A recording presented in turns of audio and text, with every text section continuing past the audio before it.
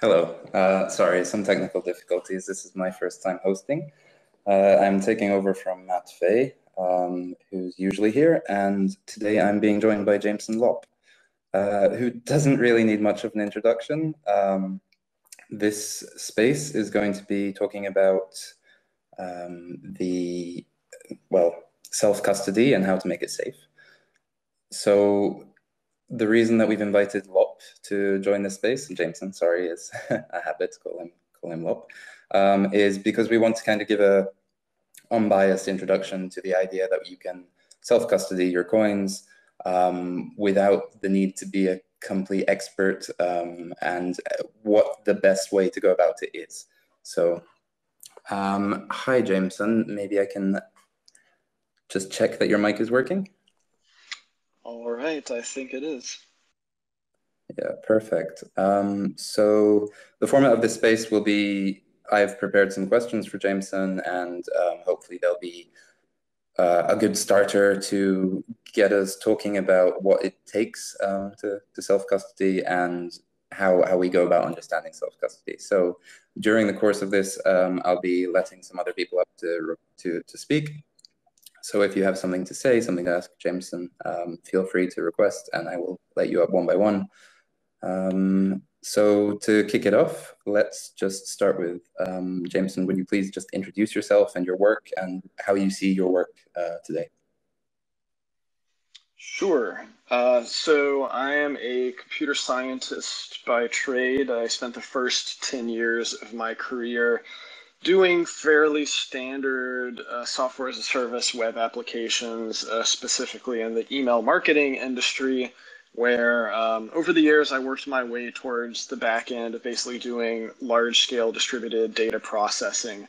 And so suffice to say, I was doing almost the antithesis of a lot of what I do and preach today, which is that I was ingesting petabytes and petabytes of raw tracking data and helping companies basically figure out what their customers were doing in order to try to better target and sell stuff to them. And so that was never a passion of mine. It just provided some very interesting technical scaling challenges. And of course, over that period, I really came to learn just how much surveillance really happens as you're going about your day using the internet. So eventually, I became interested in Bitcoin about 10 years ago. I started a few side projects. I forked Bitcoin Core, not as a different protocol or a different network or token, but rather the actual software puts a bunch of instrumentation logic into it to try to help people better understand what the actual Bitcoin nodes were doing. And that was just the beginning of what has turned into many different projects. Eventually, I was fortunate enough to go full time in 2015 and spent 3 years building infrastructure for BitGo. That's when I really got deep into self-custody and private key security and multi-signature aspects of these protocols. And that was really focused on helping enterprises secure their hot wallets, which is a big challenge in this space. As we all know, there's been quite a history of large custodians getting hacked and losing lots of money over the years. So BitGo's primary goal while I was there was to help prevent future huge hacks.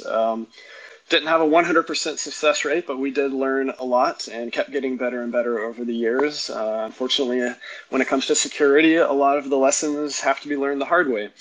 And after doing that for 3 years, made a very small pivot to basically do the same thing, use multi-signature functionality within these protocols to help self-custody, but instead I decided to focus on helping individuals do that because I felt like there was still a huge gap, a huge amount of knowledge that was required in order to do self-custody really well. And so I just wanted to make that easier, more accessible for people. And at Casa, we have been providing multi-sig solutions now since 2018. And actually, Trezor is one of the building pieces that we use in our platform. And I've been using Trezor devices myself since I think 2015 or so. And we felt like in order to help people self-custody, especially if you're talking about non-trivial amounts of money, the very first thing you have to do is get those private keys off of internet-connected devices. And so Trezor has been, a great piece of hardware over the years to help people do that, and we're very fortunate to be using it and other similar pieces of hardware to build out robust software to help people tackle this problem. And it is a giant problem. I think we'll go into a lot of different aspects of that. Great. So it sounds like you've kind of found a greater and greater motivation as you've twisted your original experiences into Bitcoin and channeled it more and more towards the individual. Would you say that it's a big motivation for you to help people self-custody? Do you feel like it's a personal mission of yours, or? Yeah, it's weird because this space is crazy complicated. Like over the past 10 years, the ecosystem around these technologies has exploded in complexity, and there's countless different teams and projects and people that are exploring all types of different things that you can do with this technology.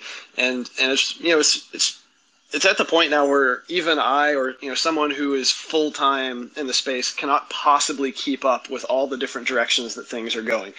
And for the past 6 years now, I've been focused on pretty much the same old boring thing, which is just trying to keep these tiny amounts of data, these private keys, safe and make it easier for the average non-technical person to do that. And it may not be the most exciting and glamorous thing. It's certainly not something that's easy to market, but I feel like it is fundamental that we continue to improve this, and we have to get it right. Otherwise, all of the other cool and crazy stuff that's being built on top of private key cryptographic technology is not going to work, or at least it's not going to work at a mainstream level. We need for people not only to have the theoretical ability to self-custody and be their own banks, we need for people to be comfortable and confident that they can do it, and not be worried about making one mistake and having a catastrophic loss. And it's a personal problem too. I think anyone who has been in the space long enough probably has some stories of either loss or theft or something that has gone wrong. I mean, I was actually just making a transaction, I think last weekend, and realized like 2 seconds after I broadcast the Bitcoin transaction that I had one of the outputs off by an order of magnitude. Thankfully, I was able to do a replace by fee and fix my mistake before it got confirmed in the blockchain. But that's just the type of thing that I'm talking about, is that I was using a single signature wallet for that, and I was just being slightly less careful than I should have been, and that it could have ended up being basically a $1,000 or multi-$1,000 mistake if I hadn't then caught it within a few seconds.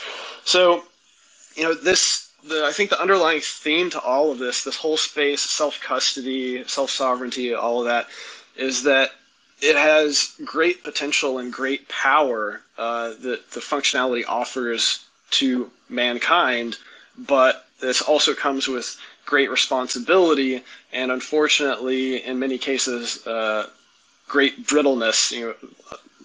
Basically a lot of potential for people to make a single mistake and have something go terribly wrong. So there's still just so much left to do that I have not gotten bored remaining focused on this very low-level problem. That is great to hear. I think people kind of overestimate the glamour behind cryptography. They see these private keys as some mathematical mecca. Whereas the trouble is it's literally just a string, and people don't really see it as something that they can tangibly protect. But I think you also touched upon a point, is that most people have had this experience where they've lost some money to an oversized fee, or they've actually been scammed out of their private out of their recovery phrase. And there's not the holistic approach to security. I think that's something that's missing. People don't expect to perhaps be swatted, like something that happened to you in the past, or having their SIM swapped and so on. And so they don't see these as attack vectors. If we can go back to that part of your life, I know it's probably a sensitive one, but I know it's something you've also talked about quite a lot. Was that a wake-up call for you of some form? Did it just confirm something you already knew, or did you suddenly reevaluate everything at that point? Yeah, it was one of those things where I wasn't surprised. Like I knew theoretically that it was a possibility that someone who was determined could find my address and send a SWAT team and basically create a huge annoyance, if not a very life-threatening situation for me. But it's one of those edge case type of thought exercises where it's really hard to believe that something like that could happen to you. So it was definitely a wake-up call, and I certainly don't expect it to ever happen again, especially not after all of the protections that put in place. But it has been it's been 4 years now, actually. I think it was 11 days ago was the 4-year anniversary of that happening, and I put out a tweet where I basically said, this is still ongoing.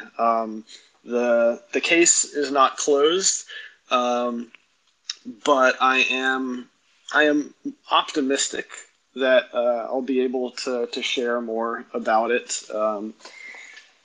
But it's the how does the phrase go?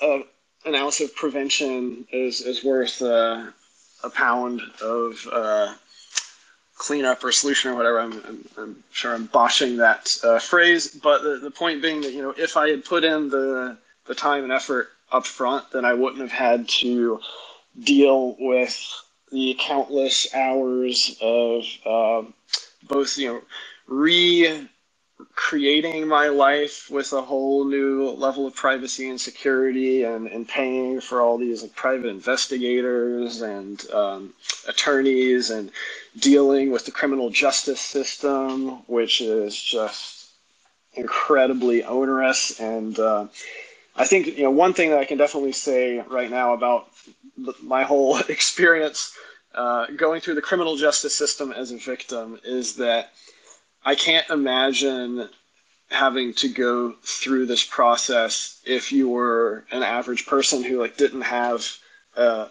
expendable resources to put into it, because it took years to even get really attention from federal investigators, and I basically had to use networking and use money to even get to the point where I think anybody would take me seriously, because this is one of those crimes that almost always goes unpunished. But I am hopeful that the criminal justice system seems to be slowly catching up. And I think there was actually an announcement from the Department of Justice recently where they're actually focusing on creating a whole new cyber criminal division. And this is something that I think has really been a problem ever since the internet started going mainstream, is that the way the justice system is set up, historically, pretty much all crimes were local crimes. And so your local jurisdiction, therefore, would be the ones that were tasked with investigating and prosecuting and sentencing and all of that for whoever the criminal was. But now that the crimes can cross jurisdictions so easily, very commonly in criminal cases like this, it gets escalated to the federal level. So essentially, in the United States, the federal law enforcement system is completely overwhelmed. Like they can't possibly keep up with all of this stuff, and the states feel like they don't have the jurisdiction. But I think that's changing, and unfortunately, I may be a part of that change, but I think it's something that has to happen. So it sounds like the message there is just to do everything you can to avoid that, which I suppose is why we're on this call, is talking about anonymity, talking about security of your key critical data. And the more you preserve that, the less likely you are to have to deal with the US federal justice system. So Exactly. from that perspective, what do you see as the biggest priorities for the next 5 years of your work, let's say, in the Bitcoin space? And maybe after that, we can open up to the audience. And so if you do have a question, please start requesting now. By the way, this is being recorded, so if you don't want to be recorded, please don't request. Anyway, back to you, Jameson. Yeah. So, like I said, I think I'm still just going to be focused on low-level private key management. But the question that it really comes down to is if you can get to the point that we can make security a usable, acquirable state by the average person, then where do we go from there? And Casa has never fundamentally considered itself just a Bitcoin company. We consider ourselves like a self-sovereignty company, and that our thesis is that private keys are going to be, pun intended, I guess, the key to an enormous amount of functionality in the future. And it just so happens to be that right now, the most obvious way to take advantage of the power of private keys is with money itself. There obviously are plenty of other things that you can do, like with GPG, but the usability around that is horrendous. And point being, like I said at the very beginning, there are so many other teams and projects that are building really, really cool stuff on top, multiple layers of this technology, that we want to be able to facilitate as much of that as possible. And there's going to be trade-offs. There's going to be different, I guess, gradients of the security and convenience scale. So while I've mostly been focused on the extreme end of super duper high security for life-changing amounts of value, which means people are going to be willing to put up with a fair amount of inconvenience in order to get that high level of security, we recognize that that's not what all of the functionality in the space is going to be based around. There are going to be things where you're going to want to be signing and transacting and doing more interactive stuff on a day-to-day basis. Maybe those are financial transactions. Maybe they are like identity and reputation and social media based transactions. I don't pretend to have like the specific knowledge of exactly how the space is going to go, but I think that more and more of our lives is going to be based around private keys. So from that aspect, the question becomes, how do we continue to provide better and better user experience, but do so in a way that people can do more complex and more convoluted stuff, and that's where it gets scary right now. I think we'll probably talk about a number of these scary things, but even within, I guess, a lot of the like Ethereum, DeFi stuff that's out there right now, there's some scary things that are being exploited where even if you have a hardware wallet, it may not be enough to protect you, and that's where we need to keep making improvements both on the hardware and the software side as the whole space becomes more complex. Yeah, I think you're onto something. The idea of not considering yourself a Bitcoin company raises a lot of questions about security when you're considering chains that are centralized and therefore they get their security from there, but they do have these inherent vulnerabilities in their smart contracts and so on. And perhaps when we're talking about scams in the space, we talk about scams being people trying to phish you and phishing websites and things like that. But we also talk about the projects themselves being scams. And I feel like there's something to be said for the do your own research tribe and people who recommend more of a more critical thinking when it comes to what you're doing with your money. And I feel like the crypto space is kind of moving away from that. So do you consider that scams in general are in these two camps, or would you say that it's all one problem that we can address at the same time? It's really hard, I think, to say that, all of the problems that are leading people to part with their money when they end up regretting it or didn't intend to are scams. So I'm generally not a fan of the word scam. Like I prefer to be more specific about exactly what is happening, and that's because scam is just such an umbrella term that can encompass so many different ways of either technically tricking someone or just doing some sort of social engineering, which I often refer to as hacking someone's brain to get them to basically authenticate and bypass all of the technical security mechanisms that have been put in place. I mean, there are, of course, projects that are obvious, like ICO scams that are, they have no intention of ever building the things that they're trying to build. But then on the other hand, there are tokens and networks out there that are really gray area borderline.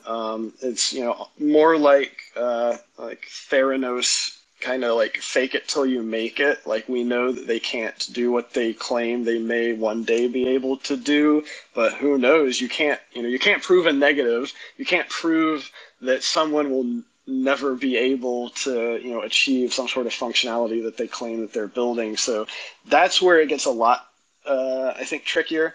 But then, of course, there are also a decent number of people in the space, probably mostly newbies, will fall prey to scams that we all consider to be obvious. The like crypto doubler scams, the fake Elon Musks and fake celebrities who say that if you send them so much Bitcoin or Ethereum or whatever, they'll double or triple it. That's obvious, but we've also seen just a lot of other social engineering scams that happen as a result of data leaks. And you might get scareware or blackmail messages. They might claim to have hacked your computer and have photos or video of you in compromising positions. I think those are called sextortion scams. There's even at a technical level fake airdrops, and so because airdrops are a real thing, there have been people that have created malicious software forks that will say, if you own this much of a token, you just install this software and you'll get the same amount of this new token. But if you install that software, it'll actually steal all your money. There's just so many different ways. We could enumerate through dozens, if not hundreds of them, but the point is, this is a never-ending problem. And so while I generally focus on technically securing private key data, and doing that can protect people against certain types of quote-unquote scams, at the end of the day, there's no technical solution to the human problem of you getting simply tricked into authenticating and sending your money somewhere. The one thing that I would say that I do like about multi-signature aspects of storing your wealth, especially if you're storing the keys far away from each other, so you have to physically travel, and this becomes onerous, of course, is that I think that it's less likely that you will fall victim to your human nature of greediness and just clicking on something and sending some money because you thought that it was going to be profitable for you. And maybe that'll give you more time to think about exactly what you're doing before you send your money somewhere. And sometimes this isn't necessarily even like a doubler scam. There have even been services that claim to be like privacy mixing services. And well, I guess even just going back to some of the original quote unquote scams, exchange exit scams, there have been plenty of those. And so this is once again, why self-custody is important, is you never know what somebody might do if they have the keys. Yeah, I think that covers the many factors of scamming very well. Um, Rather than dwelling on this, maybe we can go back to the idea of hacking your brain against hacking your device. So I suppose one of those would be considered infosec and the other opsec. So would you maybe have any? Well, could you first maybe describe those two approaches to security? And do you believe that there's some combination in there that would be able to help people avoid these things, or do you think that it's more about the schema having that multi-signature setup that limits what mistakes you're able to make? Do you think that's maybe the only way to go?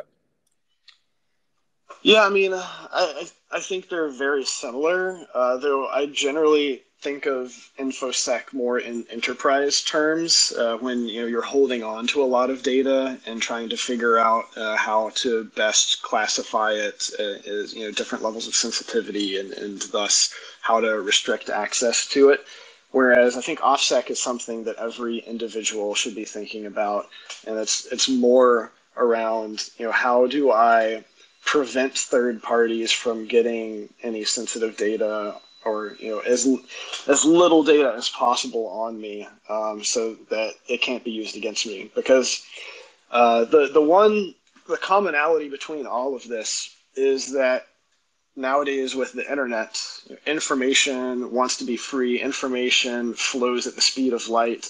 Um, Information is hard to secure. It's the same reason why there are so many businesses that are built around securing private keys. All we're really doing is securing, a few hundred bytes of information. But that information is of some of the utmost importance and utmost sensitivity. When I was working at the big data marketing company back in the day, and we were in the early days of cloud computing and storing hundreds of petabytes of raw metrics on our own clusters.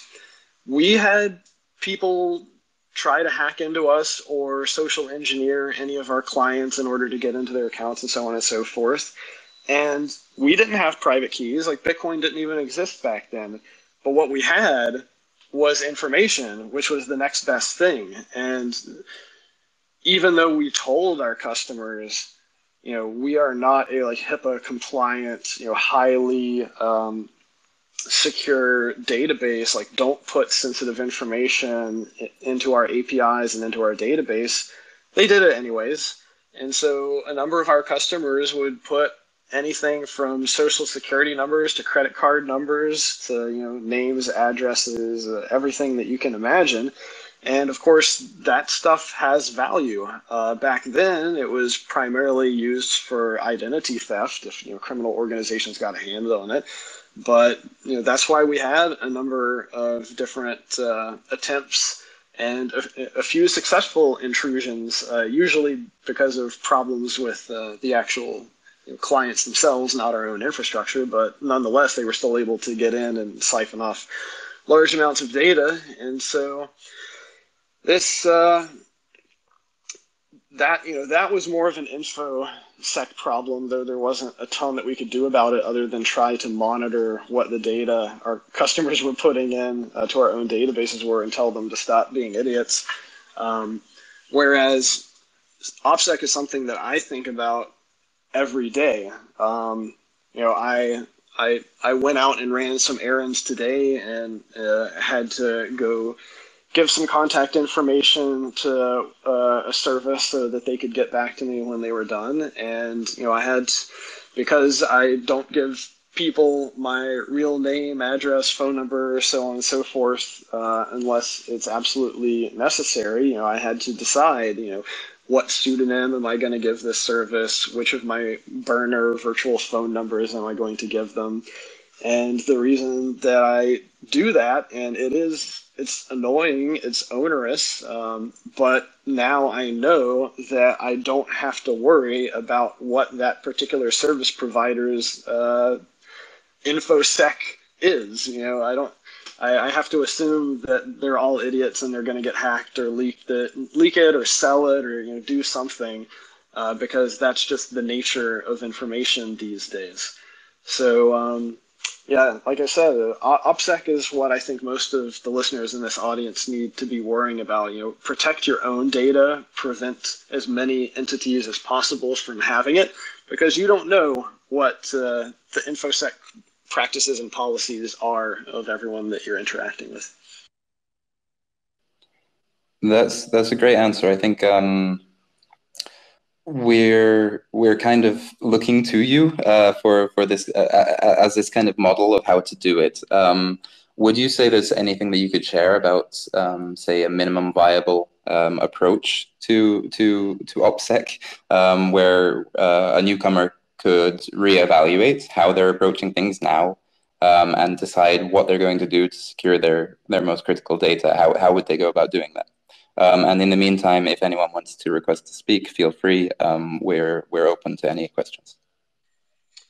Yeah, I mean, entire books have been written about this, and the short version that I tell people, at least if you're American, you should spend $30 or $40 on Amazon and buy the most recent edition. I think it's the third edition now of Extreme Privacy by Michael Bizel. And you'll see, I think it's like 500 pages now. It seems like each new edition adds another 100 pages. It's because there's so many different aspects of your life that you can worry about. And, I'm an extreme example. I don't expect most people are going to use burner phone numbers or set up intricate systems of physical remailers so that they can still receive packages without giving away, what geographic location they're in. But you don't have to start out at the extreme. You can incrementally improve your privacy. You can make it like a weekend hobby project where you just spend an hour or two each weekend looking at your own life and saying, okay, I can make this one slight change. And that's really what it all is. It's when it comes to privacy and OPSEC, it is about making changes to your habits. And you need to basically reprogram yourself. After you've been doing it for a few years, it becomes second nature. But I can tell you from experience that going around and giving a pseudonym, especially like in social situations, it feels really weird, at least for the first year or so. And then eventually you start to easily start, automatically responding to that pseudonym, which, is important if you don't want to be too weird. But once again, I don't expect people to go around and not give their real name, at least to friends that they're meeting. It just depends on what your threat model is. And I think a lot of people aren't going to have the same threat model as myself because, I am fairly high profile, at least in this niche space. I do work for a company that is focused on security for a lot of high net worth people. And I'm sure there are people out there who would love to get their hands on me and try to torture me and get sensitive information out of me. Not that it would get them anything, because we've set up our own infrastructure in a way so that I'm not a single point of failure. Our own company is not a single point of failure, but somebody would probably be willing to try because they figure the potential reward might be worth it. So that's, I guess, the short version is there are things that you can do. The easiest thing that anybody can do is just protect your day-to-day web usage. Install ad blockers, consider setting up a VPN. They're actually really easy to do these days. A lot of VPN providers out there will have, executable software that you can run that'll automatically just run in the background whenever your computer starts up. So it really is not nearly as difficult as it was 10, 15 years ago. So just by protecting like your day-to-day email browsing and usage, that'll do a really good job putting you ahead of like 99% of the rest of people, just preventing all of your web browsing from being correlated together. And like I said, I was the guy who used to be doing that, so I know exactly how much information is being scooped up and analyzed. Okay, yeah, I think that's really reassuring to hear from you that a VPN is going to do anything for your privacy. I think a lot of people are dubious about the trust and so on that's involved. But instead of diving into that, I've added Mike as a speaker. So hi, Mike. Feel Yeah, free to thank talk. you. Not the best speaker, but I've got something on my mind here. I've been quite surprised that I have not seen it more utilized. I've been in the IT space for many years, and um, though I'm not the best speaker, I think myself to be quite a guru when it comes to cryptography. That's my compassion. I just want to put something out there. I'm surprised that I haven't seen it utilized more. What I love about crypto is that, mainly if I was just swiped up and put into a jungle, buck naked, I could come out and have my money. It's a beautiful thing. I've toyed around with the idea of having, how can I secure my seeds with, so I use a lot of encryption. I talk about encryption a lot. I mean, you could put your seed words encrypted on a billboard and be safe with nobody being able to know what those were. But the average bear cannot remember 12 to 24 words. One of the things I've done, and I say that, I'm surprised no one's utilized this, is taking, a key phrase. Let's use like Satoshi Nakamoto as an example. If you take Satoshi Nakamoto in any variation, whether it be capital S's, all capital, you're going to get 128 bits of data in binary. And I believe strongly that when it comes right down to it, is trusting our randomness is the issue here. Do we trust it software level, hardware level? So one of the scripts, as an example, Ann Coleman has a great script out there, utilized offline, that would allow you to use binary as your randomness. So if you take a converter and you convert Satoshi Nakamoto, just as an example, you're going to get 128 bits of data, which equals 12 seed words, right? If you're using that as your randomness in binary form. So one of the things that I do is I have a phrase in my head that will equate to at least 128 bits. To make it more complicated, you could kind of back out. If it ends up being more, you could back out and still have that 128 bits or 256 for the keywords. So all you really have to remember is one phrase converted to binary, and that is your randomness. And I'm surprised there's not a platform that has not utilized that. whether it be to educate people to utilize that system. Because the key here is we are the weakest link. So if we're Yeah. storing 12 or 24 words on a document, or on the cloud, and we got some rogue Dropbox administrator searching for keywords to get those, so that's a big deal right there. um, Well, I can tell you why. I can give you okay. several reasons why that's not a common thing. And so, what you're essentially describing is a brain wallet. And there are a few. Well, we're just talking about data and entropy, so you can come up with your own scheme. But there are a few schemes out there for brain wallets that have been developed over the years. The first thing that I would suggest you go check out is search for a piece of software called Brain Flayer.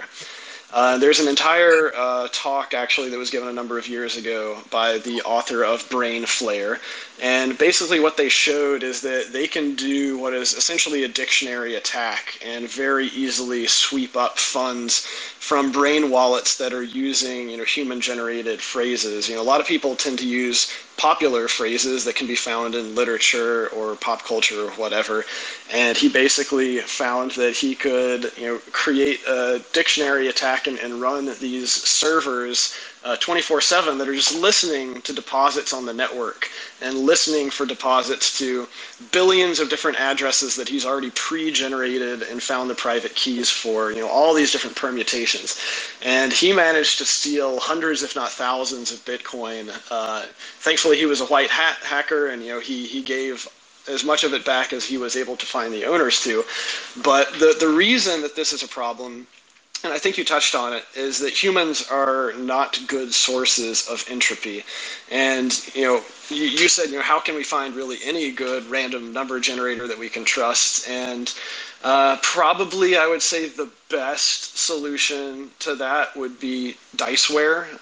If you get some like casino grade dice that are fair to roll, there are ways for you to roll them like 100 times and generate really good entropy that you can then use to generate your own keys if you don't want to trust these hardware devices to generate them themselves.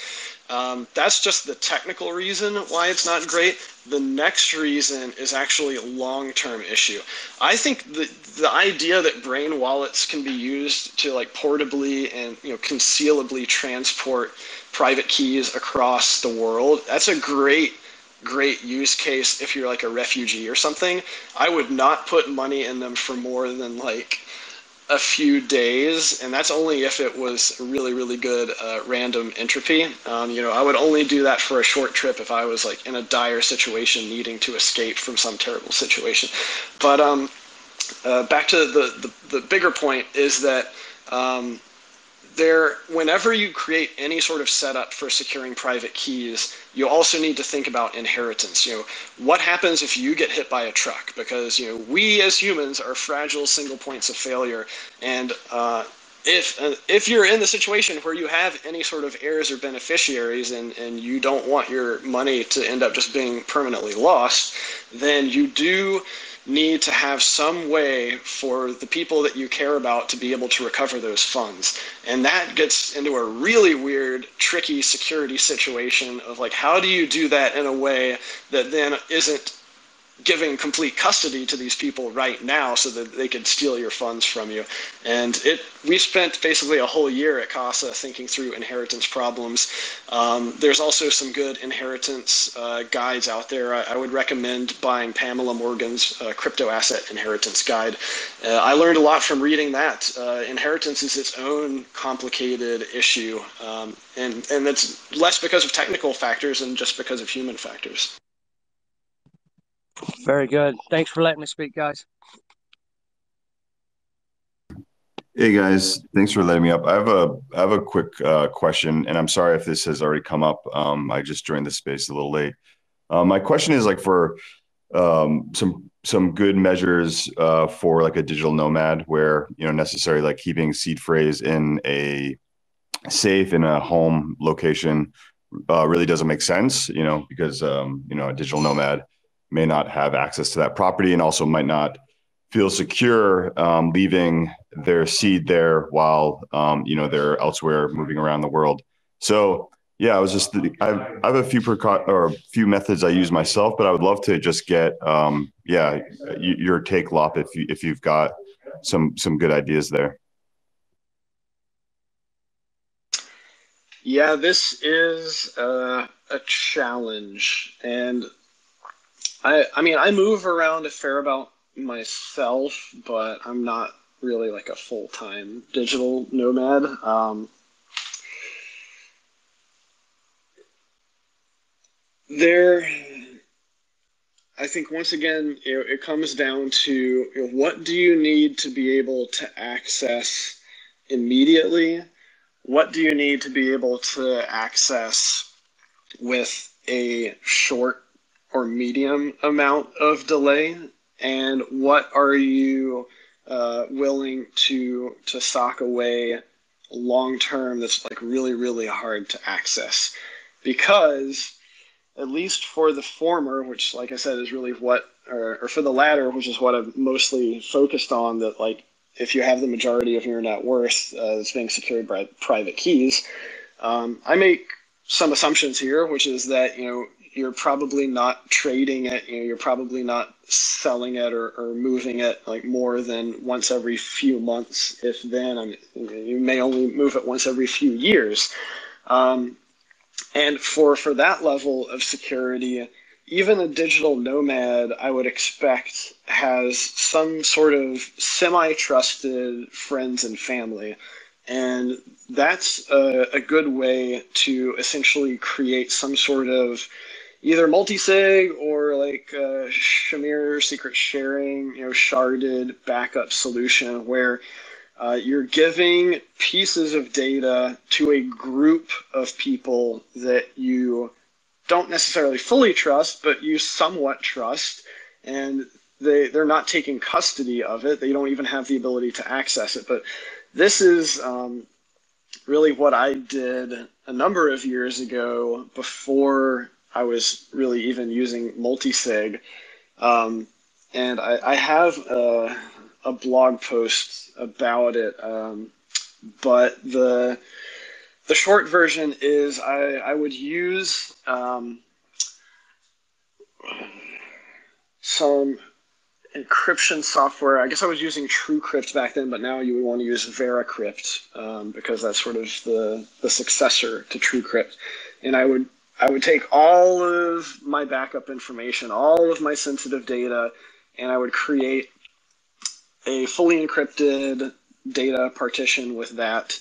And I would generate, using like a password manager or something, some sort of source of entropy. I would generate an extremely long random set of characters as the encryption phrase. So something that's so long that even I didn't know what it was. And then I would use a Shamir secret sharing tool to split up that decryption phrase. And I would give copies of the encrypted volume to this handful of different people, friends, and family, and I would give them one piece of the decryption phrase, along with, of course, the actual Shamir secret sharing software and instructions for how to use it and stuff. And it's onerous to do, and you certainly need to make sure that you test the whole setup and make sure that the people who have that know how to use it. And that's sort of your like emergency, everything went wrong type of backup, the final fail safe in case whatever data or hardware devices or whatever that you keep on you get completely lost or destroyed.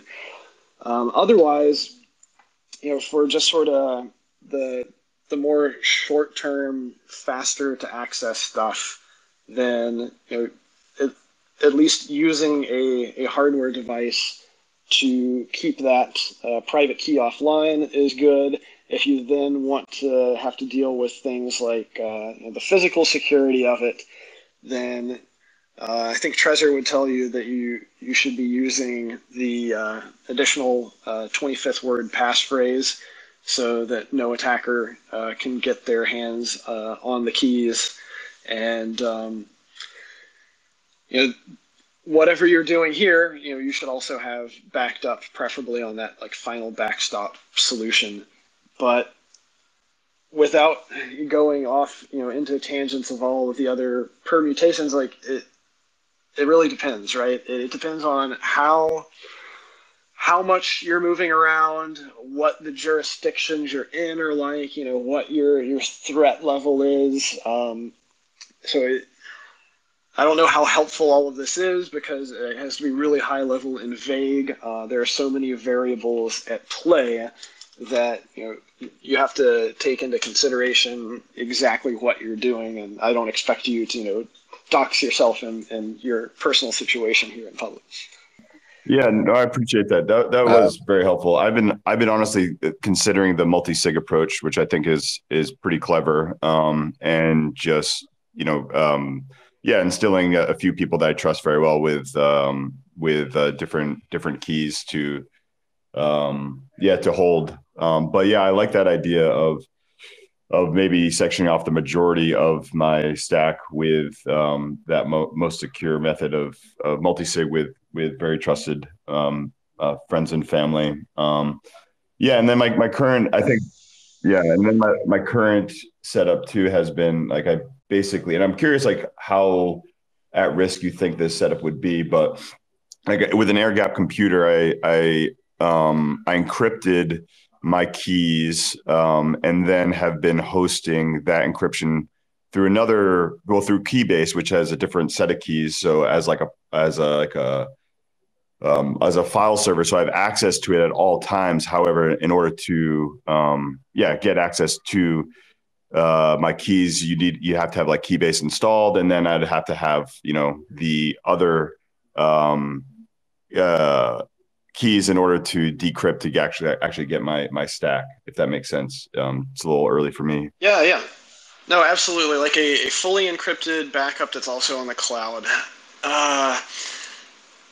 This is so if you really, really know what you're doing, in general, I say like if people are using air-gapped computers, like you'd better be an amazing expert who really, really knows what you're doing, because it's almost impossible to really be sure that your computer is air-gapped. But once again, like all of these things, it comes down to exactly what your threat level is, what are you trying to protect yourself against.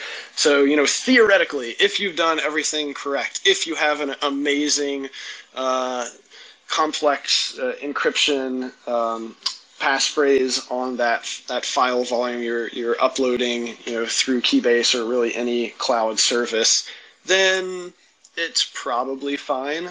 You're certainly orders of magnitude better than the people who just take their seed phrase and put it in Evernote. But anything that you're putting on the internet, I think you should assume that the service itself may have an employee that decides to trawl through all the files and puts them on a cluster that they're trying to crack with a bunch of GPUs or something. So it's hard to say that it's 100% foolproof, but it's probably okay. It's just not something that I would recommend to anyone who isn't really, really deep into this stuff. And so without knowing you and all your skill set, I wouldn't comment one way or another. One thing kind of going back to the multi-sig or distributed key setup is that if you have a huge amount of money that you very rarely need access to, or really even, we have some clients who ask us, how do I set up nation state level robustness? The only way to really get that level of robustness is to not have a spending threshold of keys in one jurisdiction. If you go under the assumption that you or whoever is holding a key in any given jurisdiction may find themselves put in a cage and otherwise tortured or coerced into using that key or whatever keys they have access to, then the only foolproof way to be secure against that is to not have the keys there. If we have to assume that the humans are single points of failure.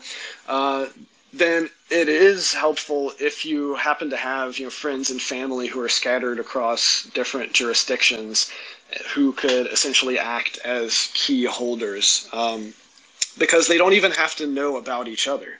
You can be managing and coordinating a multi-sig setup, and when and if you need a signature, you can send that request to each of those different key holders separately. They don't have to communicate with each other. They only have to communicate with you. They don't even necessarily have to know each other exists for the signing interaction.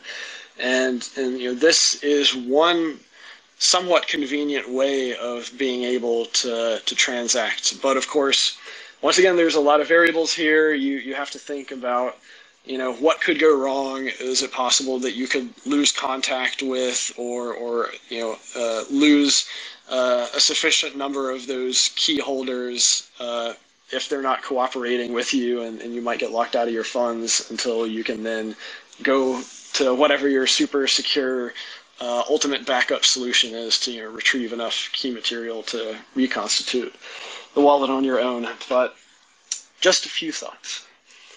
Yeah, this is awesome. So Much appreciated. I'd just like to jump in with an observation that our last two speakers have both come up with, let's say, a customized security schema of their own. And I was just wondering, perhaps we should be pointing out the purpose of standardization as a way of actually ensuring that your security setup is going to last until into the future. Yeah, so this is just something that is extremely common that we see with people who are talking to us. We call it the treasure hunt solution, where essentially people create their own treasure maps, and that works. Usually, it works pretty well from a security standpoint, but the problem with security, at least in this space, is it's far too easy to achieve 100% security, which means that no one, including yourself, is able to access those keys. So, we're walking this really fine line here where we want to still be able to access the keys in the right circumstances, but we don't want, the wrong people to be able to access them. Great. And we have another speaker here, Karabot. If you have a question, please feel free.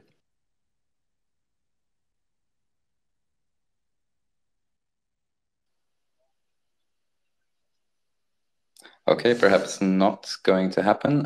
Maybe then we can continue with some other questions, just about perhaps the idea that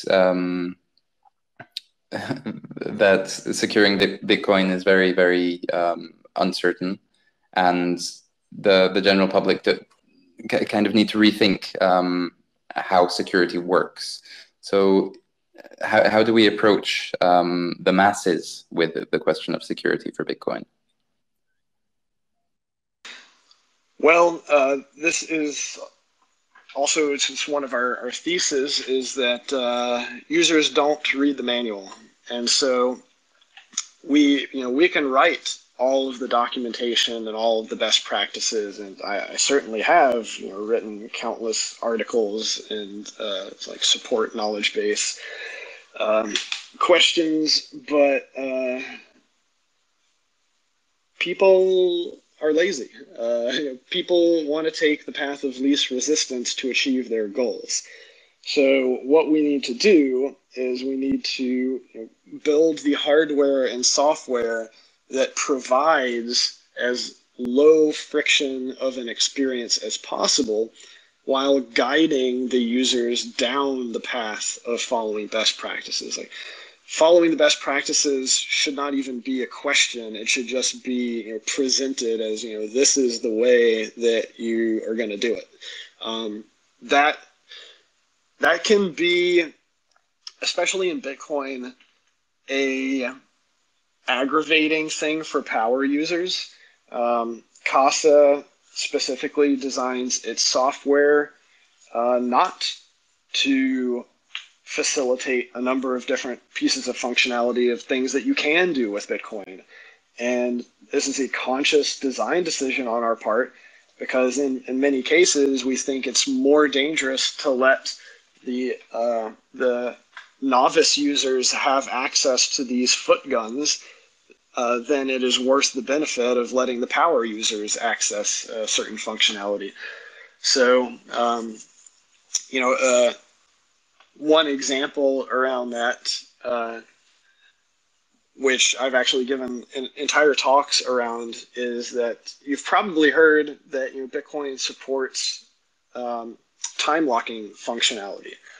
And time locking functionality does get used in other like second layer protocols. I think some of the CoinJoin stuff may use it. Lightning Network definitely uses it. But I'm not aware of any wallets that just give you a single field and say, hey, how long do you want to lock your coins for? And there's a number of reasons for this. One is that I think it would be really easy for someone to shoot themselves in the foot and lock their coins until after they're dead, which of course, once again, is achieving 100% security. Another is that it creates actually a lot of complexity around backups. It actually breaks the ability to have deterministic backups. But there's a lot of things like this that you can do in Bitcoin. Bitcoin is a protocol. Bitcoin has a programming language. You can create complicated or somewhat, relatively complicated, we can call them smart contracts. They're spending conditions, essentially. You're building these redeem scripts that describe how the coins are able to be spent. And once you get down to that level, there's a ton of ways that you can screw up and accidentally lock yourself out of your own coins. A number of these examples happened in the early days of Bitcoin. I think even Mt. Gox screwed up and locked themselves out of 10,000 coins for all time. And thankfully, as far as I'm aware, that seems to be happening less often these days, because I think people are the developers who are building wallets are more often using standardized libraries. They're not actually building the Bitcoin script one function call at a time. They're using other standard libraries to do that, and that once again it helps provide safety rails from shooting yourself in the foot. And that's the same type of thing that we need to keep happening at higher levels up in the application stack. Yeah, that's a great answer. I think maybe based on that, what would you tell the listeners here today? Well, I know I, for one, get asked all the time, oh, how do I get into Bitcoin? And then what do I do with it? And I'm going to tell people, send people to an exchange or to an ATM or something. But what kind of advice can you give to someone like that to get them to safely start using Bitcoin and know that they're securing it properly and know that they're not going to go down some dark alley on the internet and lose all their coins? What's that first elevator question or elevator pitch that you can make? Yeah, well, start small, ease into it. Much like with the privacy stuff that we're talking about early on, you don't have to jump in head first. You don't have to put your life savings into Bitcoin and then potentially make one catastrophic mistake and lose it all. Buy $20 worth, buy $100 worth, play around with it, try out different software, buy different hardware devices, see which ones work best for you. And there's like I said, there's so many different ways to do self-custody. There's dozens, if not hundreds, of different wallets out there that can help facilitate. And they have different levels of usability and security.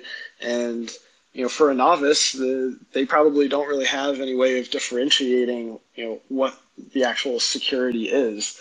So the best way, if you get to the point where you have more than probably $1,000 worth of Bitcoin, you should really be looking at making an investment of 5 to 10% of that in a hardware device. Get those private keys off the internet. That gives you additional layers of protection when you're actually spending it, because you can verify the details of those transactions on this independent hardware and firmware, so you don't have to worry about things like your actual wallet software being compromised, for example. And it can be overwhelming. This is something that I've spent really 10 years immersed in, and I can rattle off tens or hundreds of different potential vulnerabilities and ways that you can lose your money. But that's only because I've been around for so long and I've seen so many things happen. And we shouldn't expect that users are going to know all of that, everything that can go wrong, all of the history. I think it's really just a matter of being conservative and being careful. When you're actually sending Bitcoin, when you're sending a cryptographic bearer asset, it just requires that you change your mindset. It's not like going to the store and buying something with a credit card. It's like paying for something with cash or a bar of gold. You're not going to be able to get it back if that other person doesn't want to give it to you.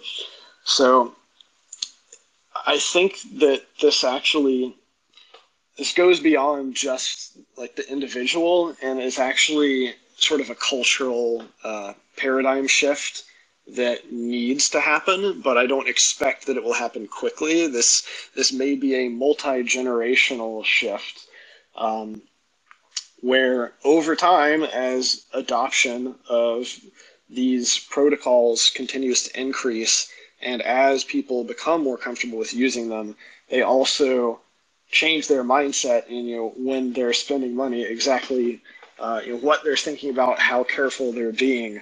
And I suppose some people might say it's kind of a difference between a fiat mindset and a Bitcoin mindset. I think there's a lot of things that have changed and will change just in how we operate our day-to-day lives because of this technology. It's all just ripple effects from the attributes of the technology and how it changes how we interact with other people, how we interact with the world, really, from an economic standpoint.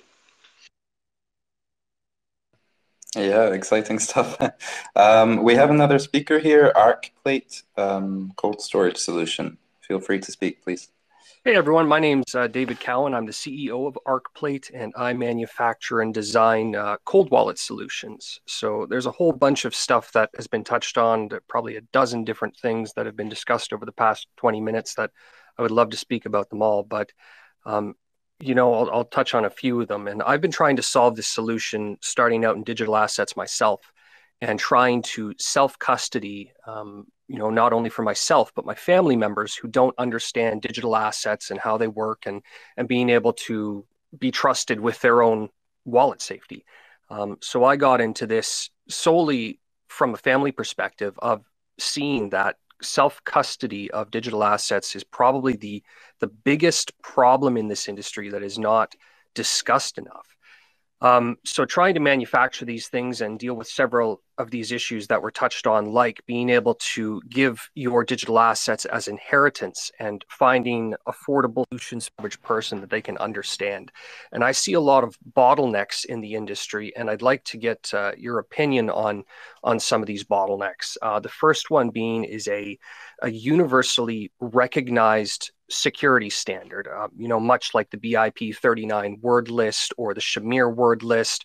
We have 12, 24, 25 word wallets. Some wallet uses numbers. We're all over the place when it comes to having some form of industry recognized, standardized format that everyone can agree upon. And thoughts on how we might develop a universal standard so that there's no misunderstanding when it comes to inheritance time, what the format is, how to get those assets, that type of thing. Second is storage when it comes to physicality and crypto. And that's really what I'm into, is trying to take a digital world and have something tangible that you can hold, that you can pass along, that's not stored in the cloud.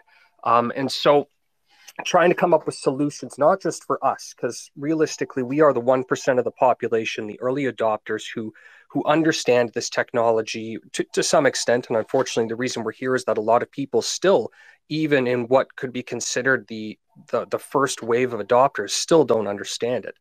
And how are we going to reach mass adoption when it comes to custody of private keys, whether we're going to have pre-issued keys that are given away at a bank, just like a plastic debit card is today. So I'd like to, again, kind of hear your thoughts on what your beliefs are for the future of issuance of whatever keys in institutions, as well as their custody, whether a user may retain custody themselves, whether the institution is going to retain custody. So just a few things, and I'll pass it back over here. I'd love to hear your thoughts. Yeah, I don't know if you are familiar with the XKCD comic about standards, but I think that's basically my retort to how do we get to a common standard. Standards, it's sort of an organic process, and yeah, especially if you go to walletsrecovery.org, I believe, then you'll see what a real mess the quote unquote standards are, just even amongst the wallets in the Bitcoin ecosystem. My only hope there is that over time, and time probably means decades, we eventually coalesce onto similar standards. But when you go look through the BIPs, if I recall correctly, like BIPs 39 as a standard is actually discouraged for some reason. I forget exactly why, and yet almost all of us are using it because I think it's certainly better to have hierarchical deterministic wallets than not.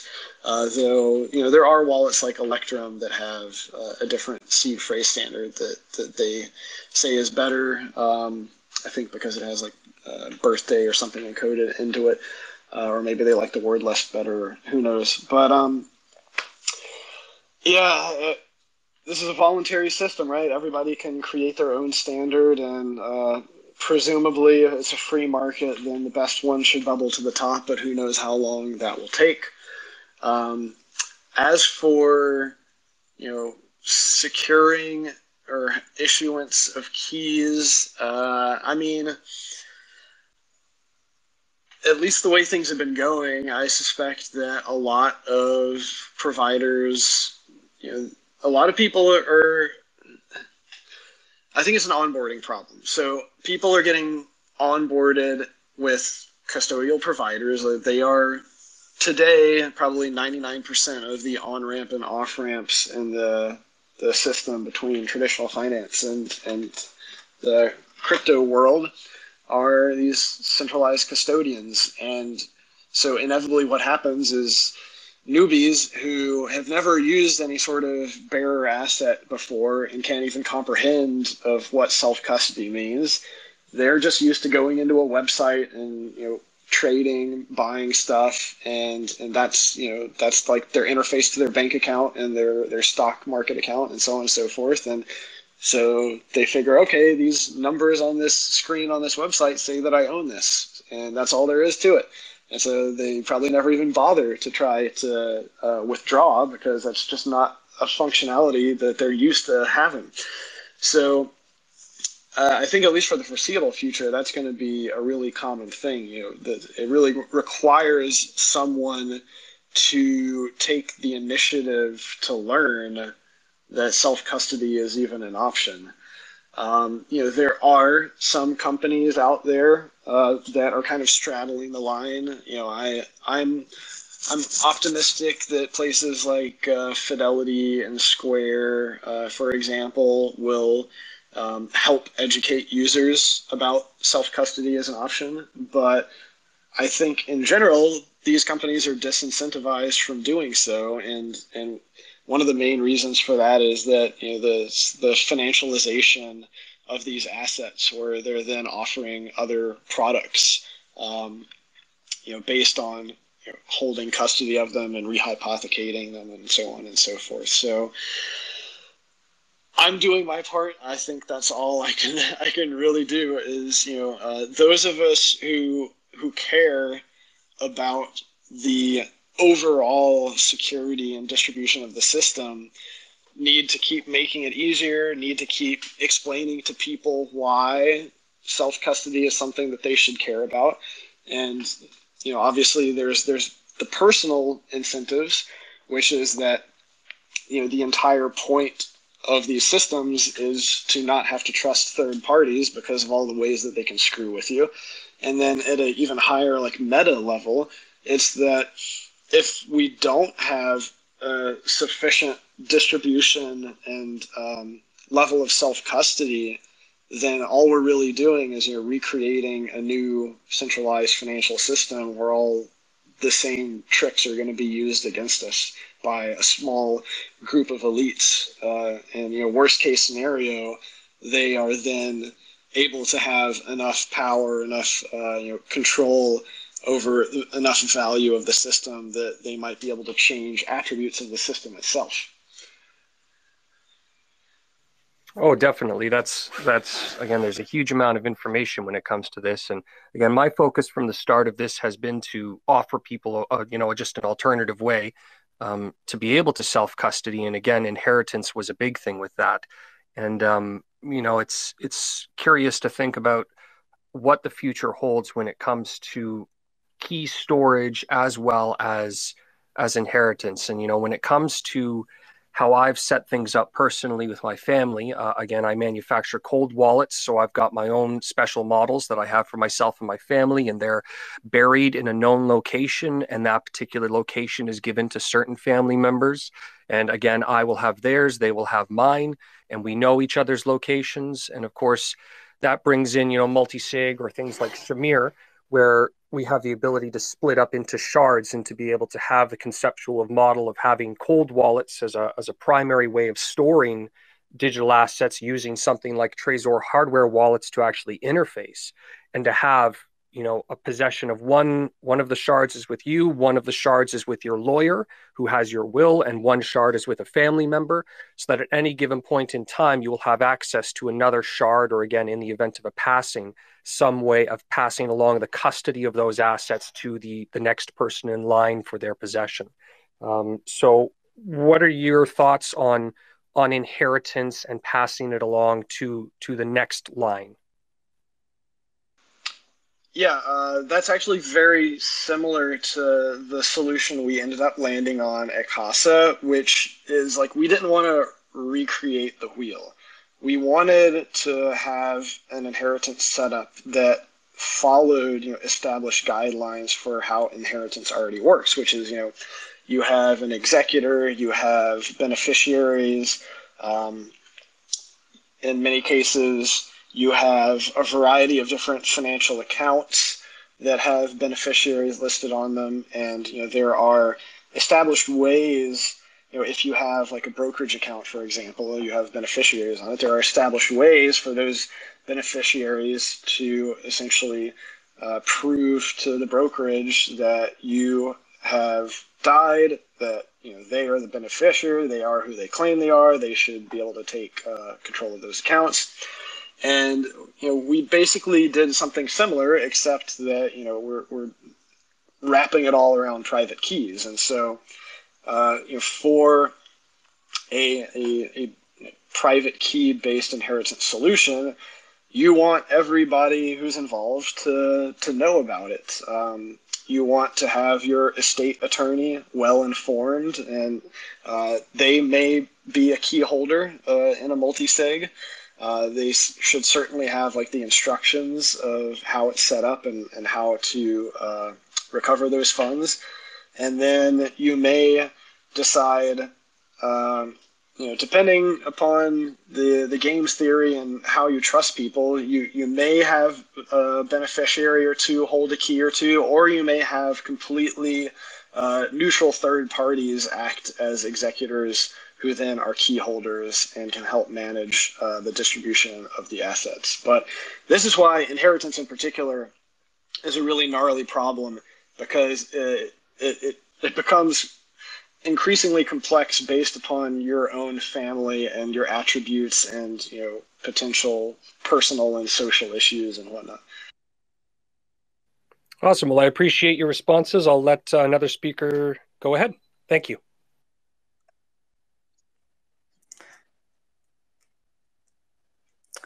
Okay, yeah, we have here Chad. I don't know if you can hear us, Chad, but you're up next. And just in regards to that, I feel like inheritance is one of these really tricky things when it comes to Bitcoin, because there are many ways to approach it and none of them are standardized. So I think a really good job for raising that from ArcPlate.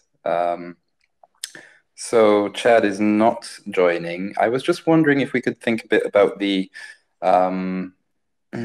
what's acceptable as a security technology. And I was just wondering, James, what your Jameson, what your thoughts are on biometric security in crypto. Is it completely a void? Is there a place for it? There's been that WorldCoin. I didn't want to mention the name, but it's everyone knows about it. Where it's harvesting biometric data. And do you have any concerns about that? Absolutely. So I think my biggest problem, and really any security professional's biggest problem with biometric authentication, is when it's used as a single point of authentication. I guess one of the sort of catchphrases that has become a thing is that biometrics should be considered usernames and not passwords. And there's some good reasons for that. Mainly, for good password hygiene and good password management, you should be able to change your password if you ever think it's compromised. Whereas, good luck changing your biometrics if they get leaked and compromised. So I think that there is a place for biometrics as one of a multi-factor authentication solution. Perhaps you use it as like the initial login of like, this is your username, and then to get to the next step you have to provide some sort of password or other signature. From a security perspective with authentication, there's really three major types of authentication. So there's something which is like a password, some random string, some random alphanumeric characters or whatever. There's something you have, and that would be something like a YubiKey, piece of hardware. Trezor, actually, I believe Trezor can do U2F authentication, for example. And then finally, there is something you are, and that's the biometrics. And really, if we're talking about high security, then you never want there to be only a single piece of authentication. You want there to be multiple factors of authentication, because you should operate under the assumption that any one thing is going to become compromised. So, I haven't dug too much into like WorldCoin itself, for example. I know that they seem to be using the biometrics as a anti-Sybil type of mechanism. I'm not aware that they're using them on a like regular basis, like as authentication to your wallet or transacting. I could be wrong. I haven't really looked into it, but obviously, even just the fact that they're collecting biometrics in the first place is scary. There's just so many things that could go wrong there. So I personally do not use biometrics for anything. If I did, and what probably the most common form of what people are using is, you're probably using biometrics to unlock your phone. It's just so convenient, right? To have either your face unlock or your fingerprint unlock on your phone. And I don't do that. I have a really long pin, and I probably have to put that pin into my phone dozens of times a day. I don't really want to think about how much time that ends up costing me. But the reason that I do that is that I assume that if someone is holding me under duress, then they're going to be able to unlock my phone with my biometrics, and I don't want that to be a possibility. So there's actually, it's not just that I'm saying I'm a badass because no one could torture me or anything. There's actually legal precedent, at least in the United States, where my big problem, or I guess one of my bigger fears, is just border crossings. So, whenever I cross a border, I power everything down, so all of my data is encrypted at rest. And that means that if I got detained for some reason, they're not going to be able to just power up my device and then, push my finger on the phone or put it up to my face and be able to unlock it, because there have been court cases that have basically shown that the Fourth Amendment protections do not cover biometric unlocking, but they do cover password and PIN-based unlocking. So you can not be coerced into handing over a PIN or a password to your devices, at least in the United States, but you can be coerced into handing over your biometrics. Yeah, on that point, there was recently a post by Jonas Schnelli, Bitcoin Core developer, and his parting words were that future developers should join anonymously. And then he says it's tricky to do so. I suppose you're kind of existing in a similar vein as those core devs, where there's always motivation for someone to harm you, let's say, or put you under duress and try and get your secrets out. So would you maybe speak to anonymity in Bitcoin as something that should go together?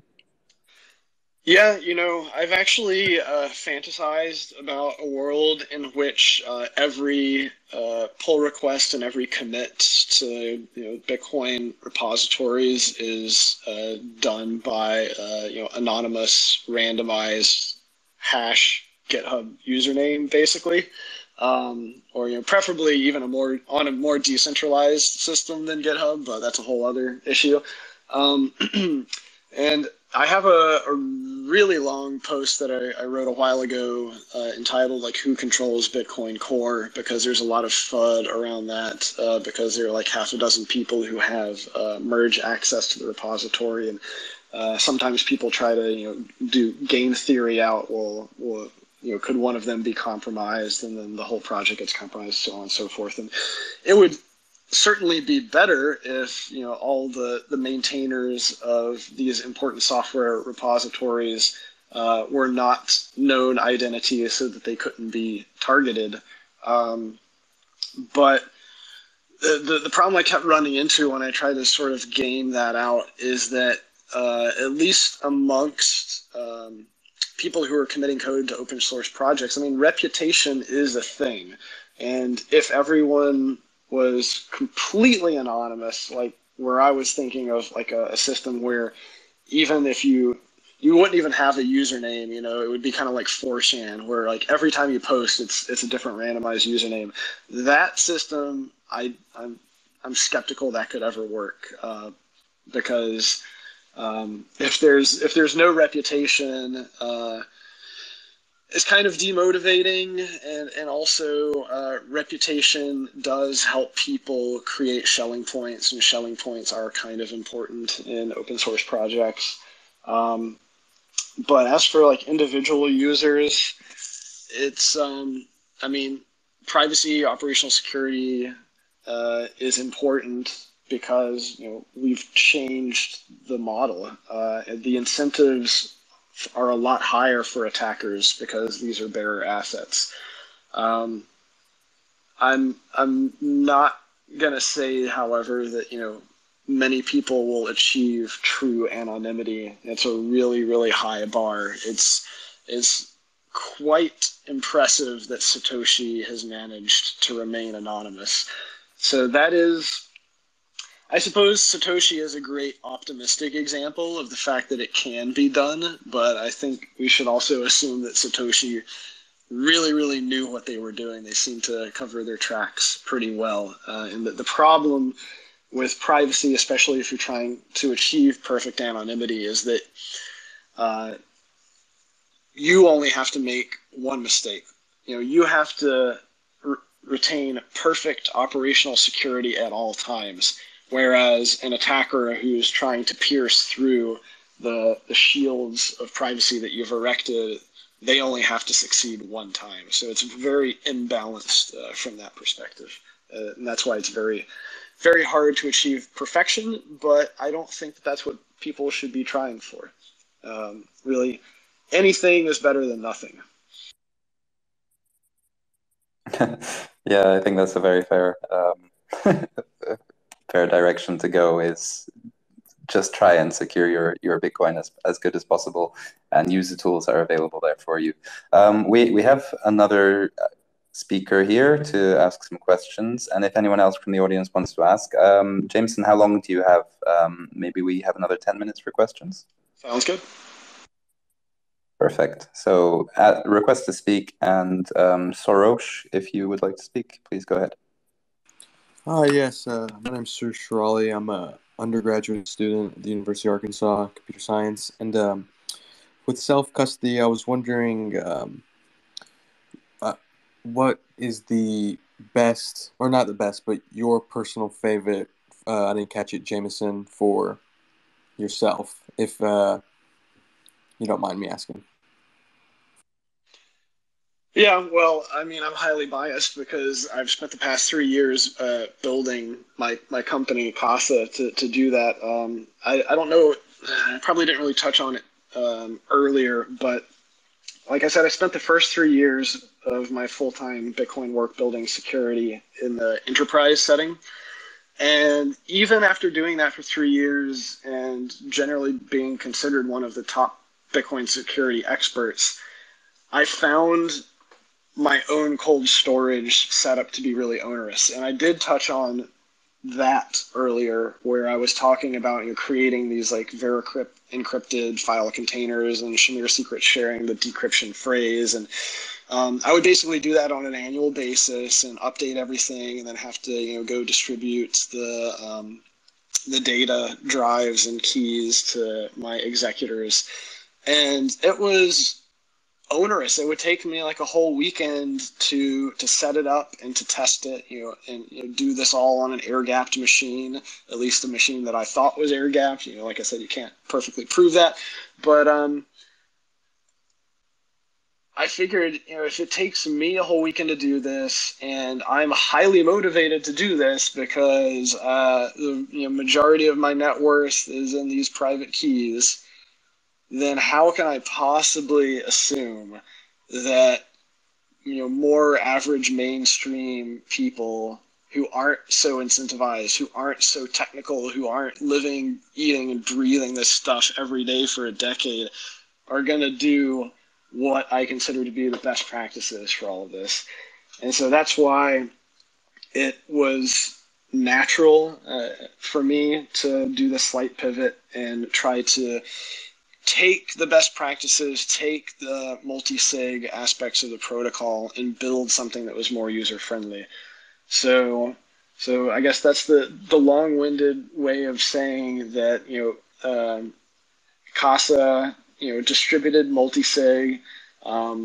You don't have to use Casa. We just try to make it easier. We're not doing anything completely novel and reinventing the wheel. We're using standards. We're building on top of well-established hardware and software in the space.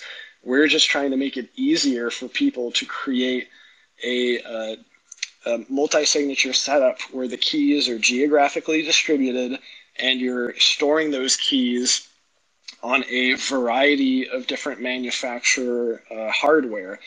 And the whole point of all of this is very simple, and that is to eliminate single points of failure.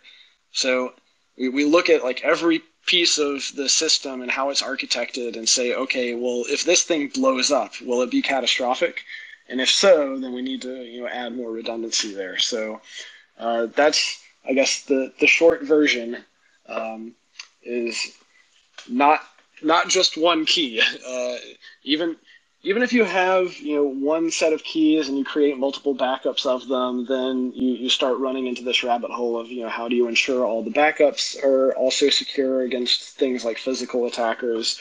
I think most people would say, well, you have to encrypt the backups, or you have to have some sort of other password or whatever to be able to access those. And so then the question is, okay, how do you back up the password or the encryption key to that? And it can very easily turn into a more convoluted rabbit hole to keep the whole system together.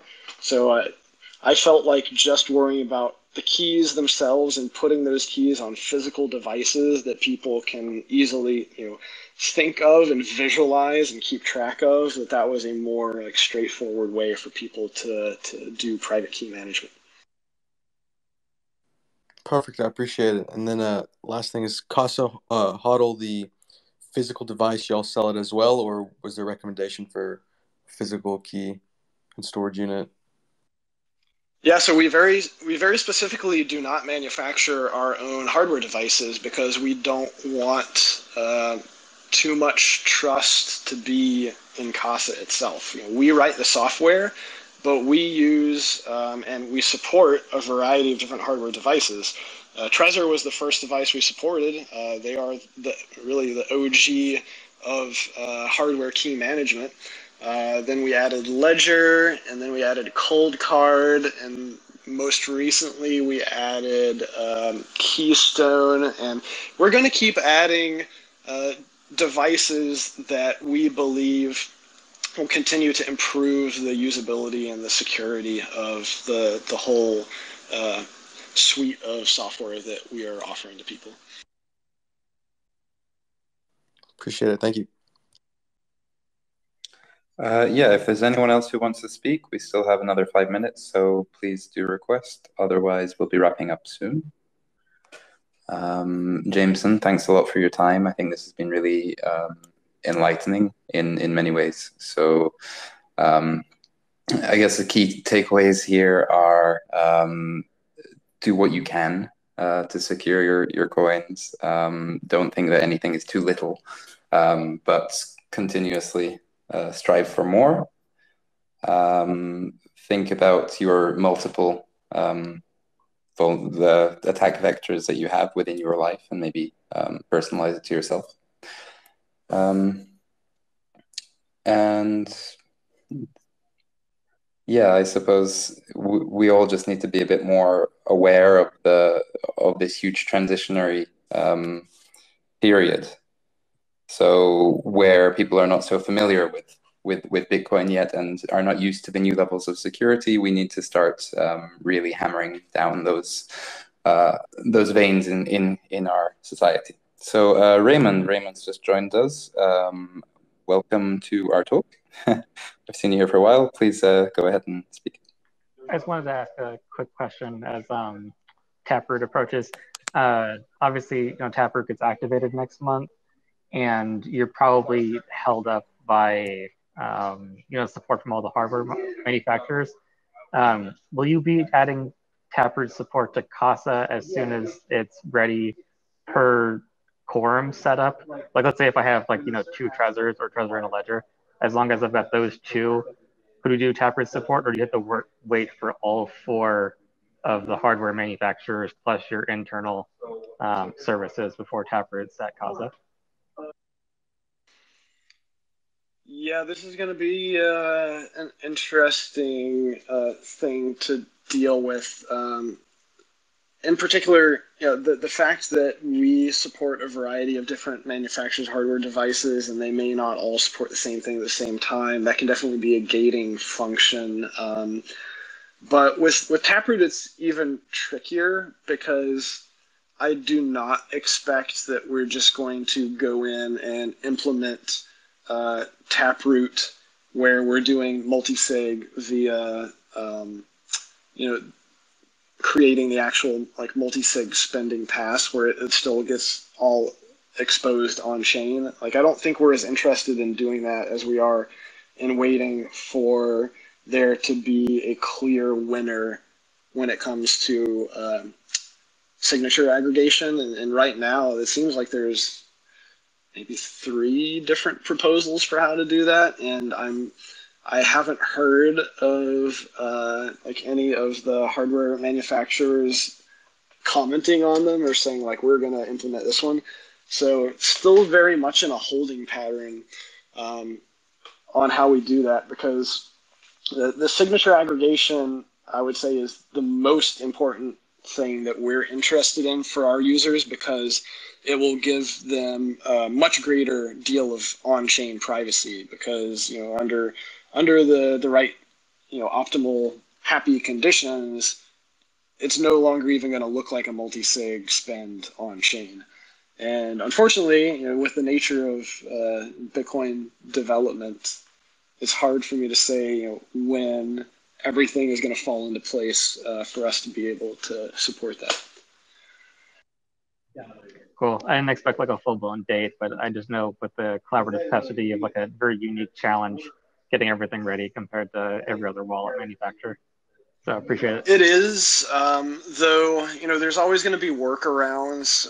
For example, if you had a key set where all but one of your devices supported some new functionality, then you can either, in Casa, you can either rotate that key out, which of course requires sweeping the funds of the wallet, or if you have that seed phrase, you can always just load it onto a different manufacturer device that does support the functionality.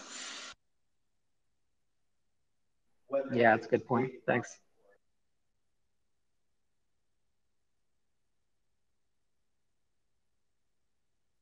Okay, and we have one more question. If we can go ahead. Please, RMB, feel free. Okay, he's just dropped off. I suppose we don't really have a queue here, so I guess most of the questions have been answered, which is great. Again, thank you very much, Jameson, for joining. If you have any parting words, maybe, please feel free to go ahead.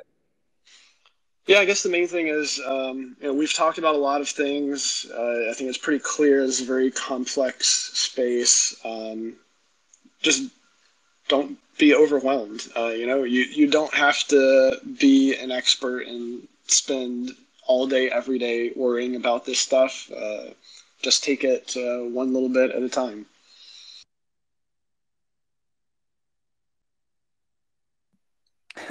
Yeah, I guess everyone's been through ups and downs of different proportions, and yeah, it can be overwhelming, but time goes on, number goes up, and we get over it, I suppose. Just need to look out for yourself. So thanks everyone for joining us. I'm going to end this now, and thanks a lot again for Jameson and all of our speakers and all the questions. And this is the last space that we've been running for Cybersecurity Month. We'll be putting out a recording of this as well, and the other two that we had earlier, the previous 2 weeks. So if you missed the earlier parts of the session, or you can always catch up with it there. It will be on YouTube within about a week. So again, thanks for joining, and yeah, good night to everyone, or good morning, good day, etc.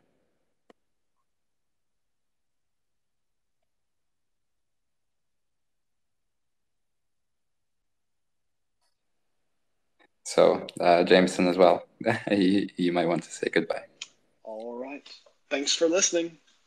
Bye.